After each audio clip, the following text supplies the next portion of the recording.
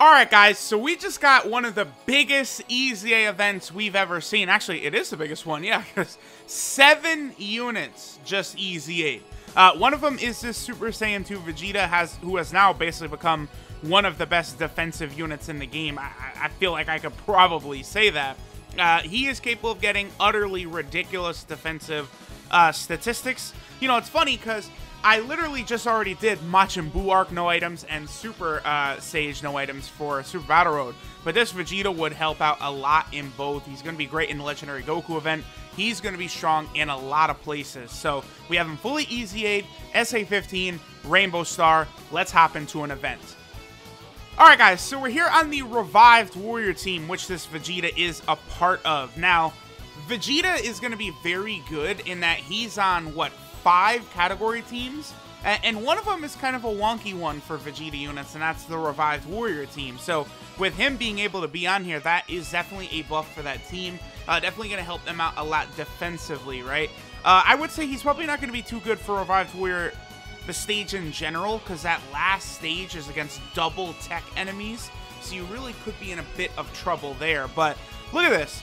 This man is at basically 100k defense. He stacks attack and defense on super attack for 6 turns, but 6 turns is a big number. It's 30% for 6 turns, which is a really big number. He gets 90% attack and defense at the start of turn, which we've already got. And then he gets 15% defense with every attack received up to 60%. So, you know, he needs to take 4 attacks in order for his defense to be all the way up. And he needs to get some super attacks up, and his defense can still continue to rise. This Super Saiyan 2 Vegeta, you know, we've never had a good Super Saiyan 2 Vegeta in the game. Well, that's over. Now we do have a good Super Saiyan 2 Vegeta. Alright, so Vegeta's attack set's going to be 1.1 million. Okay, considering Angel Gold and Frieza is lowering his attack stat, and Gohan lowered his attack stat, that's not too bad. We also got, okay, wow. So we got double supered there, but already Vegeta's defense was too high for Goten to even leave a dent in him. That is very, very impressive to me. Already, Vegeta's defense is that high that he's able to pretty much tank. Now, I decided to hop into the LR Gohan and Goten event because I figured, you know, let's go ahead and test out, you know, this ability pretty quickly. You know, let's go ahead and jump in. Yeah, we have enough health. Let's go ahead and jump in here against a tech boss. Probably, they might be the strongest tech boss in the game. I mean, I'm talking just Dokkan events, right? Obviously, there's way stronger tech enemies in, like, you know, the Legendary Goku event, Super Battle Road, places like that. But I do think this is going to be a pretty good test to see, you know, what Vegeta is capable of doing. I'm also going to be very curious. Well, his defense is going to be absolutely through the moon right here, because now we have Physical Kid Buu on rotation. So, yeah, his defense, okay, is at 210,000. Remember, his attack is, no, it's not lowered anymore from Gohan. Okay, so, wow, this is going to be a really good turn for Vegeta in doing damage as well, because, again, he's had his 6-turn stack, so this is going to be his 2nd super attack. Plus, we have Super Saiyan Bardock on rotation. He's a support type unit. Plus, we got Kid Buu giving his 50% attack and defense. So, this is going to be a really good number. Vegeta's up to 1.59 million, which I will take, considering I think he'll take double digits even from this super attack right here at this point. Yep. That's pure defensive ability. He does not reduce, he doesn't have damage reduction. That's pure defense. This Vegeta is incredible. He's insane. I've been pleading with people, please do not Baba your SSRs. Make sure you get them full dupes. Make sure you get their SAs up to max. Do all that before you Baba them. Because as soon as it was the father-son Gallican EZA that had me convinced, okay, they could do anything at any time now. Because we did have one previously. What was it for? It was for the family Kamehameha units, right? But that was kind of like a special event for Goku Day. So, to me, that had not yet confirmed that they're going to be EZAing just like all types of random units. But when they did the father-son Gallican, Trunks, and Vegeta, at that point, I knew, okay, it's a wrap. They're going to just, like, EZA all types of random units. So, I've been telling people, do not Baba SSRs ever. Because these units, like, were all pretty much all bad. Super Saiyan 2 Vegeta was bad. You know, in Android 13, I would say was bad. STR Buu was bad.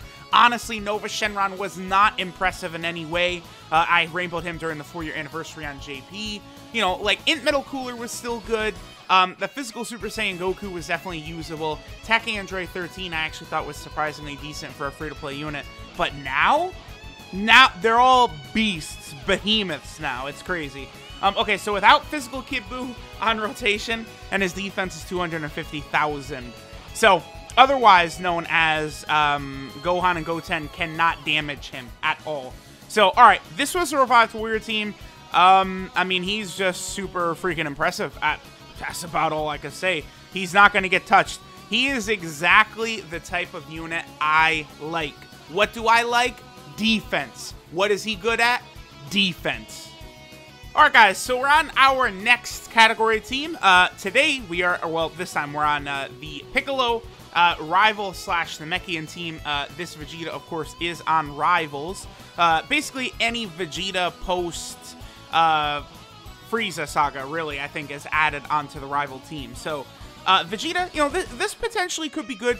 You know, we'll eventually see what happens with, like, Super Battle Road stages and whatnot. Like, you know, are we ever going to get new Super Battle Road stages? But, you know, having good options in all these category teams is definitely good. Like, one thing about this update that's, additional is so helpful on this Vegeta, because he gets the 6-turn stacks.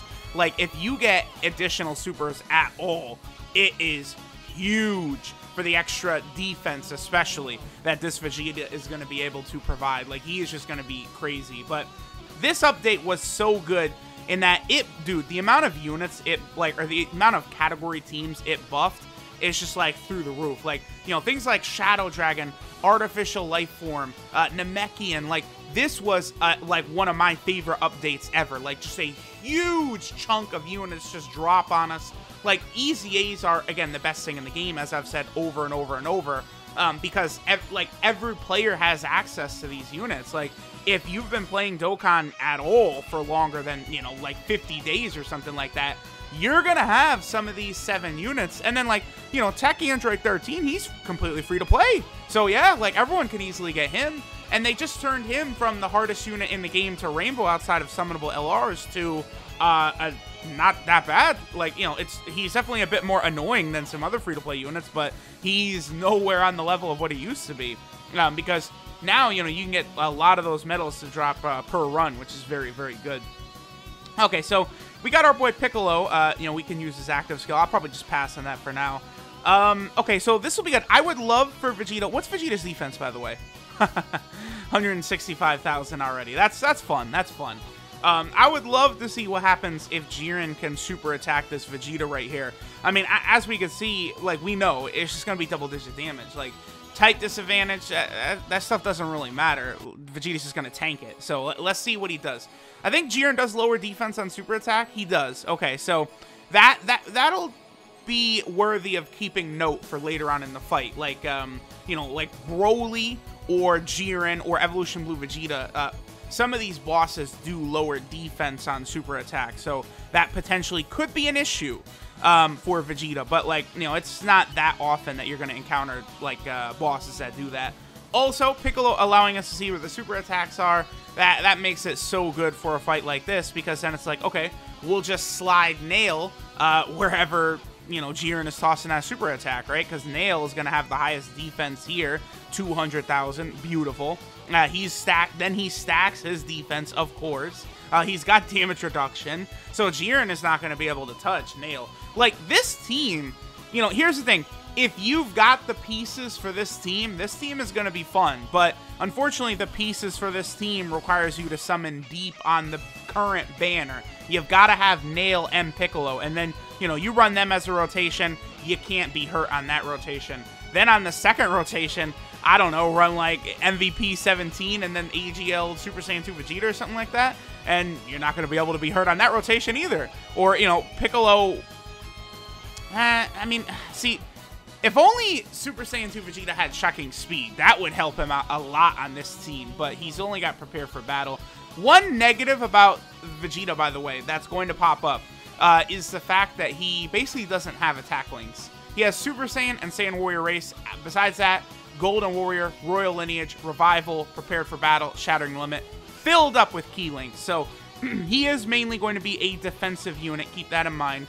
Vegeta does not have his defense lowered anymore. Wow. Okay, that's it. It's just GG. Like, Jiren is not going to damage us at all. He can't hurt us. This team, man. This team is going to work out pretty good. Just double digits across the board. There you go. Thanks for playing, Jiren. On to the next team.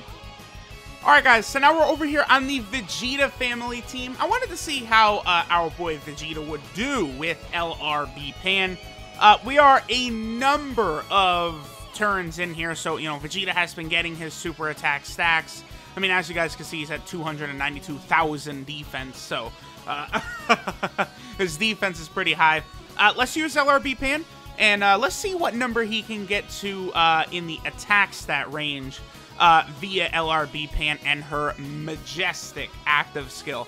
I was going to show Vegeta on the Pure Saiyan team as well, but I was like, I mean, there's not really too much of a point, because, like, where this Vegeta is going to shine for us is, you know, Dokkan Battlefield, Super Battle Road, EZAs. These are the places where this Vegeta is going to dominate.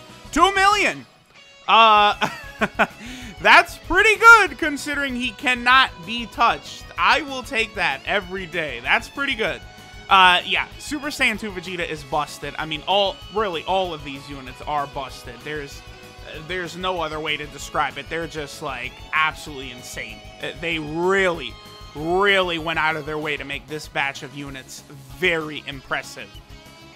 Alright, so this is everything at stake Super Saiyan 2 Vegeta. His leader skill is AGL Tech and Physical Types 3 Key and 80% HP attack and defense. So, it's solid. It covers a lot of typings, but you're not going to use him as a leader. His super attack is the Final Impact, which does supreme damage and raises attack and defense by 30% for 6 turns. So that is pretty good. His passive skill is Desperate Attack, which is 90% attack and defense at the start of turn. Then he gets 15% defense with every attack received up to a max of 60%. So combining his stacking attack and defense from his super, plus his passive, plus his very high stats as an EZA unit, and he's just going to tank really well, and he's going to do a reasonable amount of damage too. He's going to be above 1 million most of the time. He's just a very impressive unit. His links are Super Saiyan, Saiyan Warrior Race, Golden Warrior, Royal Lineage, Revival, Prepared for Battle, and Shattering the Limit. You know, not great that he's full of key links, but, you know, it is what it is. His 12 key multiplier is 135%, which is a little lower, but, I mean, he's more of a defensive card anyway, right? So that's not really that big of a deal. Finally, Vegeta is on a lot of category teams, which is good. Most Vegeta cards are on a lot of different teams. So number 1, he's on the Revived Warrior team. Definitely a solid unit over there. He is also over here on the Majin Buu Arc team, where we did not look at him, but I'll probably take him into Buu Arc Super Battle Road to test him out there. Then he is also on here on the Pure Saiyan team. Another big-time defensive option for that team is always nice. Then over here, he is on the Vegeta family team. This is probably where he'll be able to get his best attack stat. And then finally, he is on the Rival team. One of the 2 categories that Piccolo is the leader of.